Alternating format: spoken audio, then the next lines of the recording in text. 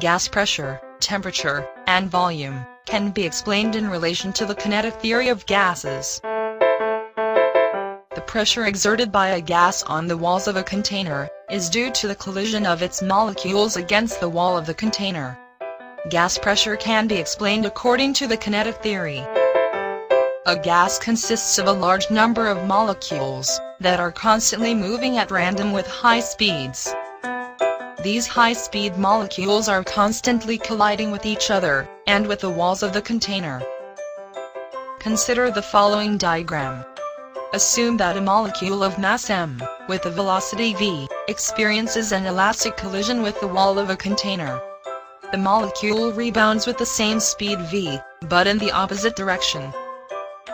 The change of momentum of gas molecule is equal to 2mv. According to Newton's second law of motion, the rate of change of momentum produced by the collisions between the gas molecules and the walls of the containers results in a force which acts on the walls of the containers. The force per unit area on the wall is known as gas pressure. The temperature of a gas depends on the average speed of its molecules. The higher the average speed of its molecules, the higher will be its temperature. When a gas is heated and its temperature rises, the energy it receives is converted to kinetic energy, thereby causing its molecules to move faster. This is because the frequency of collision between the gas molecules and the wall of the container to increase, and therefore causes an increase in the gas pressure.